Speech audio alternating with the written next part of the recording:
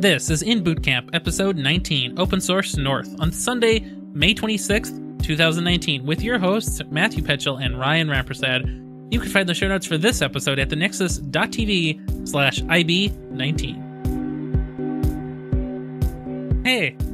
Hey, how's it going? It's going well. How about you? Good. Man, what a rainy week this week. Well, especially the first, couple of days, and that downpour on Wednesday was pretty torrential.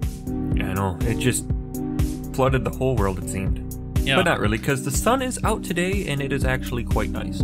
It's a great, nice Sunday afternoon.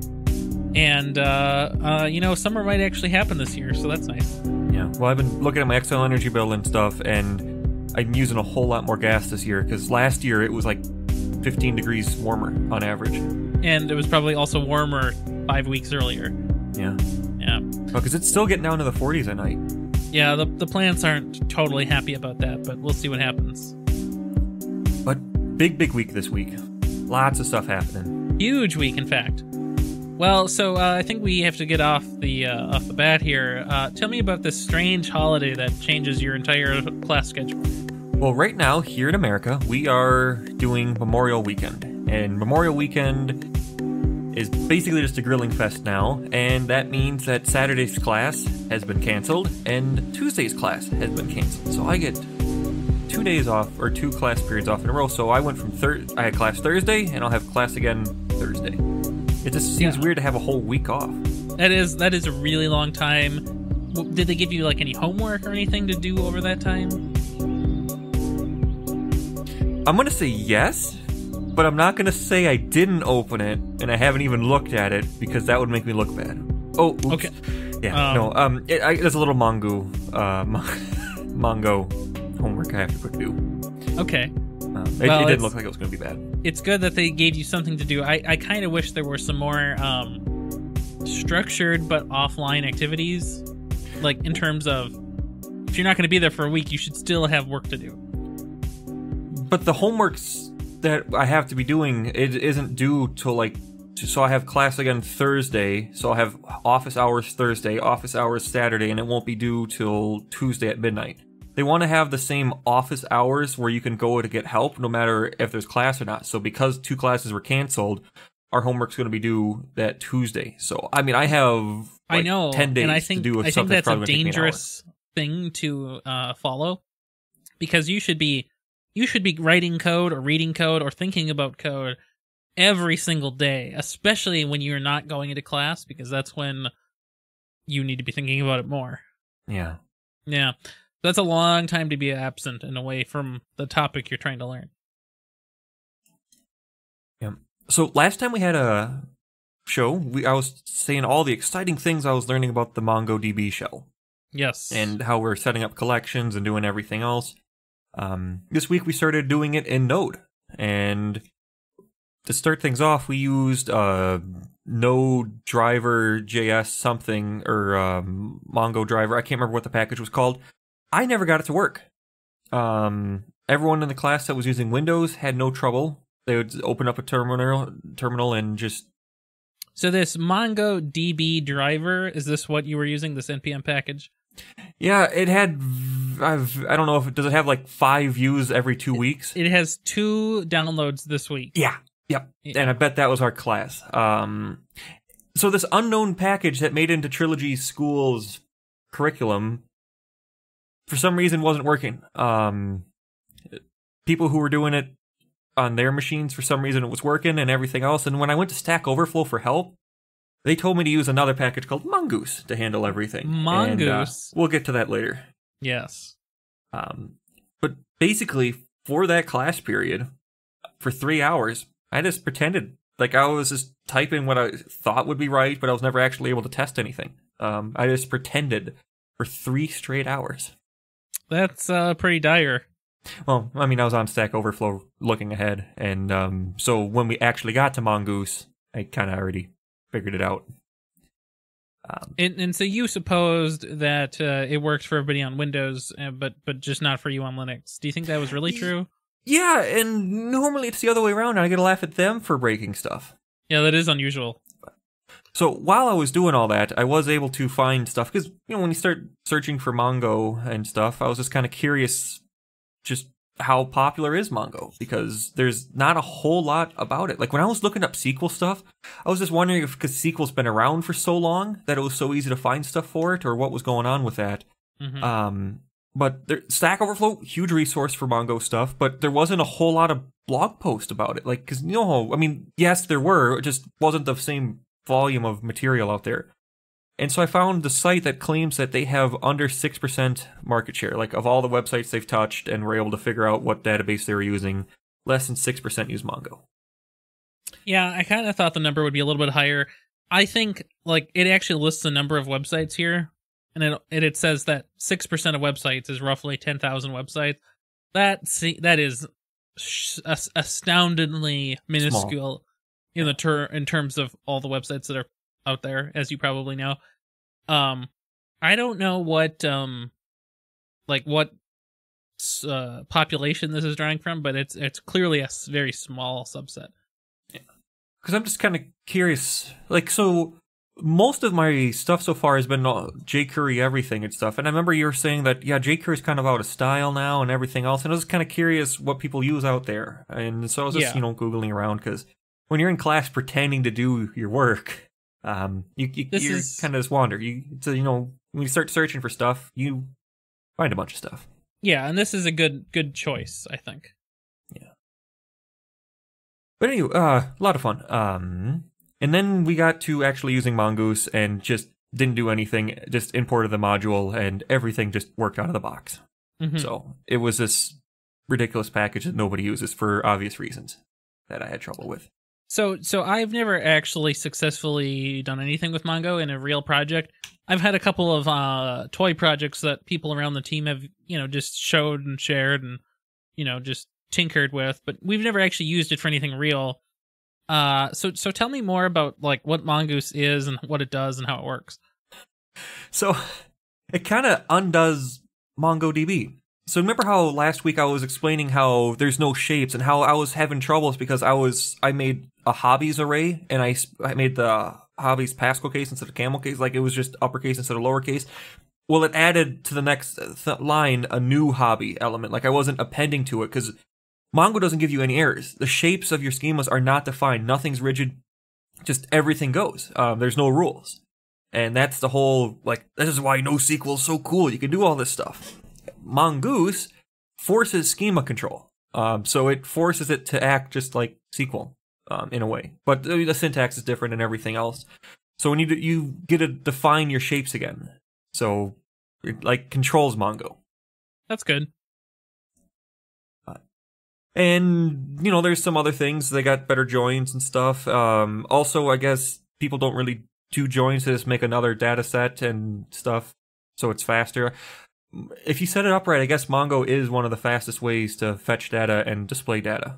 Yep. Just, I guess it's not good for finding wheres and joins and stuff on the fly. Yep. So there's I think that's pretty general knowledge, and I think it's good to repeat. So, a regular relational database can do relationship building and relationship queries very easily because that's what the join system allows you to do.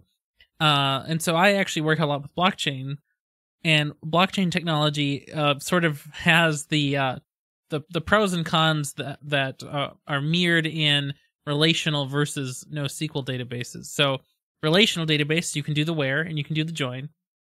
And in a NoSQL database, you can instantly go to your data collection, assuming you have some kind of primary key ID type thing.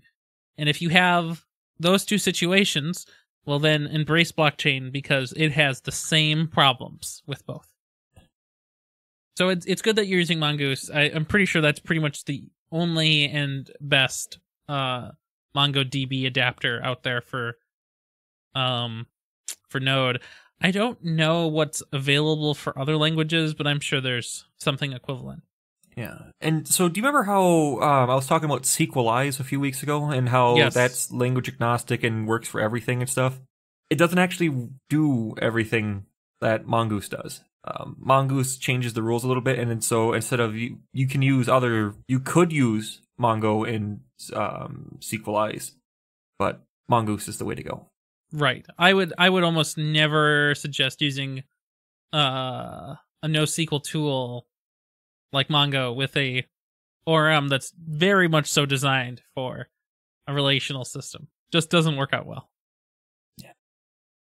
And that tool RoboMongo is absolutely fantastic for viewing your data. So I was using dbeaver for SQL and everything else. It's kind of clunky, dbeaver. Yeah. This RoboMongo lets you have a shell, so you can see your stuff, you can do your finds, and it's just the best of every world, all in one. What an amazing tool. Mm-hmm. So with Mongo now, what is your class hoping that you'll build with it? Are you going to just kind of build the same stuff that you did with SQL? Yep. Pretty much exactly that. And we only got 3 days for it. The first day was set up and play with the shell. Second day was play with this package that nobody's ever used before. And then the third day was Mongoose. And now we're completely done. We've learned everything we're going to learn about Mongo. And we're starting React on Thursday. I got to say, that is an aggressive timeline. Do you feel okay with that timeline? Well, no, but I mean, there's nothing I can do about it, and I just, that Brad Travesty that has a YouTube channel has a Mongo thing, and I went home and watched his YouTube hour-long crash course about it, and I felt much more comfortable with it after. Oh, that's good. Yeah, I think just having 3 days is almost barely enough. But there maybe isn't 3 a weeks. whole lot to it. I think the tooling, as you have seen, Mongoose is quite simple, and Mongo itself is conceptually simple, but actually getting it to work, like the architecture that you use to use it well, that's what you don't have experience with, and I think that's what you'll end up running into issues with. Yeah. And I suppose all our little exercise and stuff is pretty much just fetching and updating and and deleting and dropping. So when you have to have a custom and complicated domain full of a dozen objects, how do you model it? What do you do? And if you don't have that experience yet, that's that's when you get into a real project. That's what you'll be learning. Yeah. Well, Project 3 is going to start soon, so yes, and Project 3 must use Mongo. Yes. And React. That's very good. Those two things combined will make a wonderful web application, probably. Yeah. Maybe. Now, on Wednesday we went to Open Source North, and this was your second time? This was my second time, and this was your first time. Yes. So, I often say about Open Source North, this is actually one of the better conferences in the area for a sort of a beginner in the industry. So the reasons I say that is it's local. So it's in Bloomington. It's fairly easy to get to. It's during the week. So, I mean, you don't have to sacrifice weekends. You just have to figure out how to get out of work, which is not impossible. It's a broad conference. So instead of being very topical, like you're going to DevOps days or you're going to Midwest JS, instead of just being kind of shoehorned into one topic the whole day, you are given sort of a variety of tracks that are all topical among themselves. So that's front end, back end, DevOps, you name it. And you don't have to follow them. And you don't have to follow the tracks. You can mix and match, which is great. And then the final thing, unlike some other conferences in the local area like NDC or Midwest JS, this is a fairly inexpensive. I mean, it's a $200 conference. It sells out very fast, but it's approachable for a beginner to buy themselves if they wanted to. So if you were in a boot camp or you're in college, you could go to this and you could afford that, most likely. I mean, that's not that much. It's not $1,000 and you don't have to get a hotel or a flight anywhere. You just drive to it. It's fine. So I think for these three reasons, I recommend everybody try to get to Open Source North at least once, in their early career progression, because it's just such a nice conference that's small and simple. But so you had a lot of new talks this year. There was nothing that was a repeat, was there, for you? Not that I could tell. So I went 2 years ago, most previously, which I believe was 2017. I think year over year there can be some repeat talks. Of course, they're updated repeat talks, right? So, like, if somebody's talking about React 16 and React 17 comes out, they'll talk about React 17 next year. I wouldn't be surprised. You can only go to the 6 of the 40. Exactly. So I wouldn't be surprised if there were repeat talks. Either the Open Source North, talk put together team. I don't know what you call it. the organizers, I wouldn't be surprised if they kind of push the repeats to the side and let others come in. Yeah. No, I would like to see that, but I'm definitely going again next year. Excellent.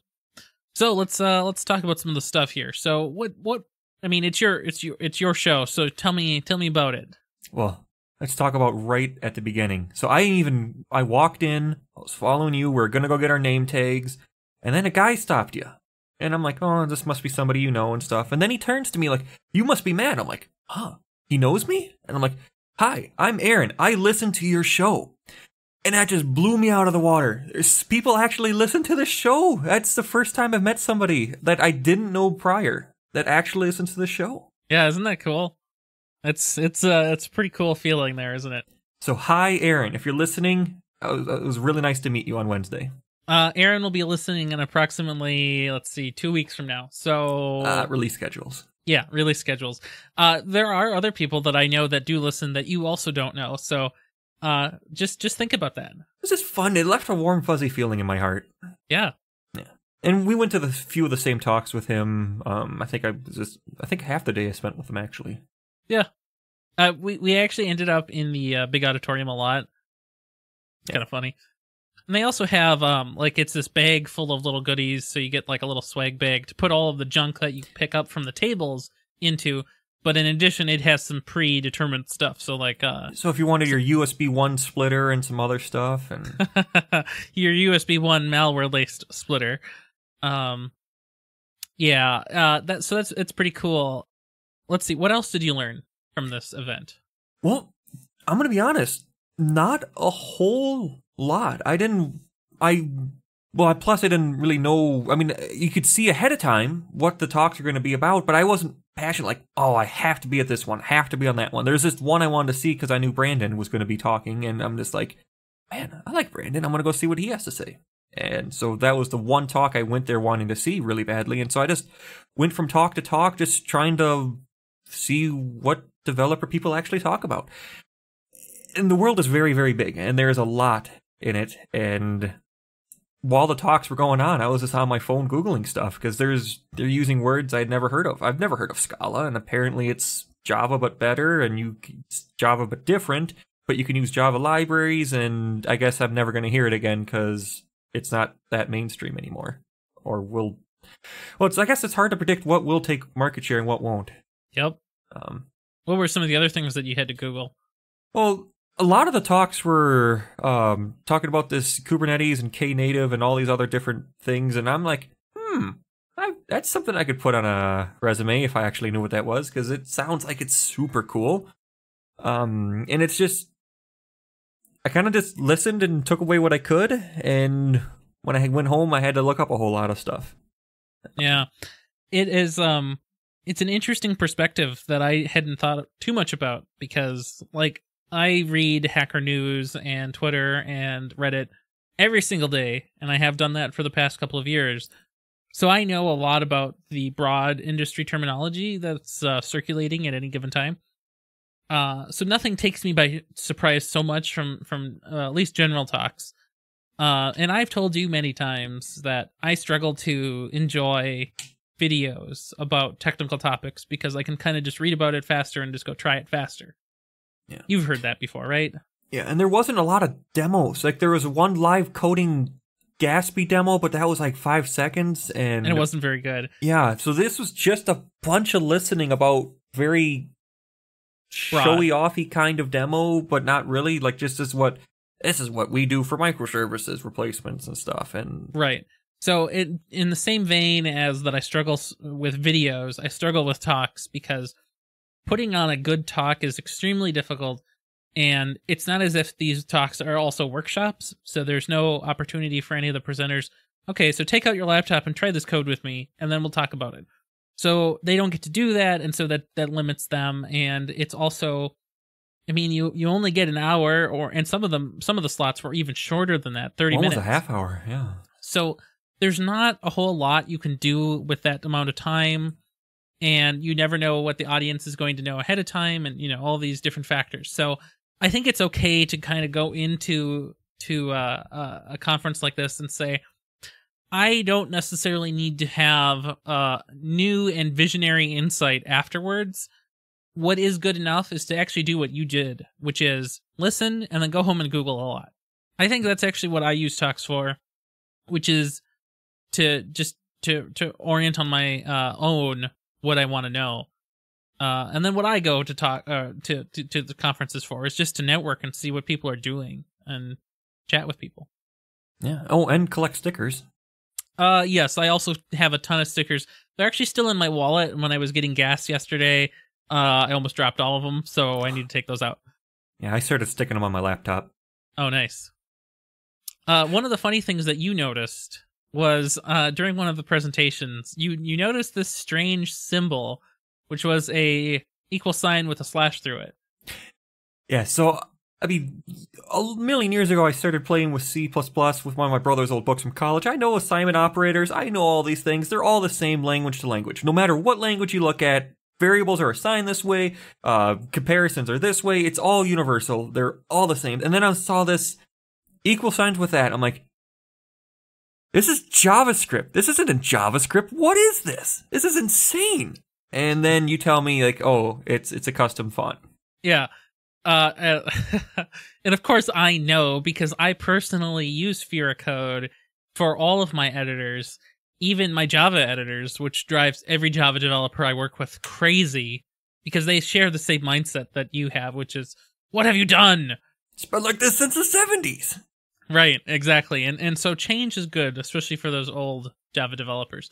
So it's Fira code. It's just a simple custom font that you can install on your system and then have your text editor use it. And what it does is it adds ligatures to fonts. So what that means is when you have multiple characters in a row, a font can have a special, like, if 3 characters are in a row, it can condense those down into one visual character, even though technically it's still 3 characters that make it up. If you've ever seen any of the emojis that have alternate modes, so like you have an emoji and then you add some alternates to it, it can condense those all down into one thing dynamically. It's very similar to that. So Fira code is one of those, and Inconsolata is another one. And then actually Brian, our good friend Brian, he told me about another one, which I will totally not remember. It's called the Dank font or something, which is another hipster font. So enjoy those and use them. And do you use them for all languages, or is this just a JavaScript thing you use them for? I use them for anything that I open in VS Code, so yes. Wait, you do other things in VS Code besides JavaScript? Of course. How do you code Rust? Oh, I thought you would just find something else for that. Because I know you like buying text editors, your Sublime and all your other things, and you have your IntelliJ. You use IntelliJ stuff, right? I use IntelliJ for Java so that I get really good IntelliSense kind of support. I also use Fira code in IntelliJ. I've tried using the C one, whose name I don't remember, Sea Lion, I think, for Rust, but it's not really that useful, so I end up just using VS Code anyway. Are you going to go next year? Yes, I am going to go next year, probably. And before we finish with this section, I'll tell you my favorite talks from the time. Like you, I wasn't super passionate about any talks going in. I just knew some topics that I might be interested in. What I ended up liking the most was one of the security talks from somebody from Target. She was an InfoSec analyst, and I sure do love security because very few engineers take it security seriously. And because of that, there's a lot of insecure things out there. And when I talk to my businesses about security, the engineers totally want to be secure, but they also want to get their work done, and they also want to get things to market as soon as possible, because that's the differentiator in many cases. But the security teams don't necessarily have the technical knowledge and the capacity to provide us tools with the comprehensiveness that we need to build security into our applications to the demands that the business is requiring at this time. So, it's a very tough push and pull struggle. So I thought the talk that she gave us a lot of good talking points for developers going to the security teams and for the security teams going to the developers to bring up with each other. So it's not an us versus them, it's an us and them kind of thing. We need to work together for this. So I thought that was a really good talk, and I enjoyed that a lot. And so this is in its infancy. It's like less than 6 months old, the project? Well, so she, I believe her name was Yolanda Smith. Yeah. She gave a talk, and in the talk, she also demonstrated some software that she built called Spartan, which is sort of a Node.js package that embeds security practice within the project itself. So, for example, that she used was in a Node app that was using Express to serve some APIs. Could we somehow easily enable content security policies? And the answer is yes, of course. Well, I think the project itself is really cool and really interesting. I love the idea of embedding security within the source code and not just as a policy document that somebody has to apply themselves package by package. Even she, though, acknowledged, like, so what do we do for other languages? Like, what do we do for other non-Node things? What do we do? How do we do it? What do we do for Spring, for example? What do we do for C#.NET with .NET Core? So those are questions that remain to be answered. As far as the package goes, I'm not super interested because it will be very difficult for that to work broadly. But for my own personal work, I think that's cool. But I think the easier takeaway is, here are the talking points for each side of the two teams. Well, that's very cool, because I have nothing to comment because I don't actually have to work with other people like you. You have to do all this stuff. You also have to be secure, though. Like, in all code that you write, if you don't sanitize your inputs... But I don't have anyone to communicate with and stuff. Oh, you showed... since that Firebase exercise, you showed me that if it touches the internet, secure it. If it touches the internet and I know about it, you better secure it. One of the things that I do, and hello, listeners, if you have code and I know you, and it touches the internet, and you don't sanitize your inputs, you're going down. Watch out. You were showing me that an individual that you were going to be interviewing the following day had a resume with a LinkedIn profile thing, and or a portfolio, and you looked at it. When you viewed it, you got an alert, hello. Which I put there. Yeah. Yeah. You have to sanitize your inputs, especially prior to an interview. So you should do that. I will mention one other favorite talk, which was the invest in yourself and others will follow. It was a panel of a couple of developers. One of them was previously a BA, business analyst. And then basically her employer was setting up new teams, and there was only one other developer on one of the new teams, and they were worried that they would have to kind of just not have enough teams. She volunteered to become a developer, and the business was super skeptical, but gave her a chance, and she became a great developer, and she now leads teams on her own. And I think that's super cool. It's I thought it was really interesting. There was some boot campers. There were some mid-level engineers who had flipped, just like that person. And there were some even 20 to 30-year-old career developers in that talk. And I thought it was really interesting hearing about the different perspectives of entering the industry at different timelines in your career. No matter when you are doing it, it's never easy. So just because you think it might be hard as a junior, it also is hard as an intermediate engineer, and especially hard as a senior engineer. So it's always hard. Everything's hard. And one thing I did notice about Open Source North, just in general, was it was very, very diverse. Mm-hmm. Age groups and just everything. Yeah, I think that's an especially interesting thing. I have not gone to NDC, which is the regional, very large regional, but also very expensive conference that's put on in the area. I've never been there personally, but because it is $1,500 to attend, roughly, I think that prices out a certain class of attendance. So I would say that, yes, Open Source North is benefiting from that kind of diversity due to its global nature. So let's talk about some other things that are upcoming. So you've got Group Project 3 upcoming. Yep. That's in a couple of weeks. got my invite to HackerX. Now, tell me your plan for that. It's June 25th. I plan to go. I'll have my portfolio a lot more. Last time I didn't have anything to stand on, and this time I have a lot more to show off, and I have more than just, I used Ajax to do some stuff, and look at this. It tells you the weather, and it uses an API call from this site to tell you the current temperature in this. It's all hard-coded. You can't change anything, but I can do so much cooler stuff now. Plus, I have a cool couple group projects. Should probably go back and undo some group member stuff and make it a little nicer.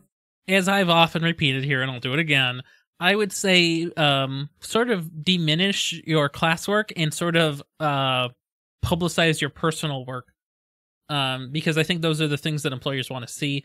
Anybody can say they went to a boot camp and they can say they did some group work together, but the work that you can do alone will be far more interesting and complete.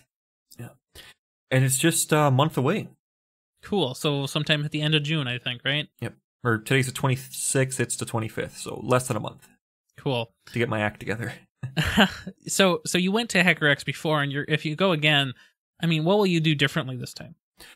I have a lot more confidence. So when I was terrified going into it, and as the night went on, it got easier and easier. Yep. Even the people who had no intention of hiring me, they're all nice about it. Like, yep, well, we got nothing for you at this time. Nobody was an ass. It was just beautiful. Like, it was just, yeah, we don't have anything for you, yada, yada, yada. And then we just talked about the weather, talked about something, talked about pets, and it was a social outing. It was fun. It was lighthearted. It was fun. A lot of people went there with a mission and like they were there for a reason, but it wasn't a formal event. It was just casual, go to table, meet new people, shake their hand, say hi, and just kind of see what people are looking for out there. And it was very diverse. A lot of people were doing C# and stuff, and I never hear you talk about C#, never hear anyone talk about it. And yeah, it's because I'm anti-Microsoft. Oh, I knew there was a reason. Yeah, there's always a reason. Are you going? I don't know if I'm going. We'll find out on June 25th when I just appear suddenly. Yeah. I hope you enjoy HackerX. It's always a lot of fun. Of course, polish up your resume before you go, and I won't be going alone this year or this time. Others from your boot camp are going? Yep, I told them all about it. They already signed up. I don't know what they put down as a developer because it asked you to link your website and your current position at your current job thing just to make sure they're not an attendee. And I know they're screening. Yeah. Also, that make sure they're not an attendee thing. It's not real. They don't care. Yeah. Mm-hmm. But no. So it's going to be fun to go with a few people from Bootcamp because I told them all like after the fact. I told everyone what I did, and then they're all like, "Oh, I wish I did that too." I would say it's interesting to me that the U of M / trilogy doesn't push for that more. Like they should actually have their own. They can't call it HackerX, but they should have their own job fair kind of thing. And it's kind of appalling that they don't. No, and the people who actually use the career services are saying like, yeah, it took them like 3 weeks to get back to my generic email question. Yeah, it's not a good sign. I would say that's a bad sign. Yeah. And, at least the class is good. So, where can we find you on the internet? Well, you can find me at MatthewPetrol.com, and you can also find me on the people section of thenexus.tv. That's wonderful. And of course, you can find me just about everywhere, but especially on my website, RyanRampersad.com, and on Twitter at RyanMR. And you can follow us on Reddit at our subreddit, reddit.com/r/thenexustv. And you can support us on Patreon at patreon.com/thenexustv. Yeah. Have a good one. Have a good one. The Nexus TV. Podcasts from the Technological Convergence.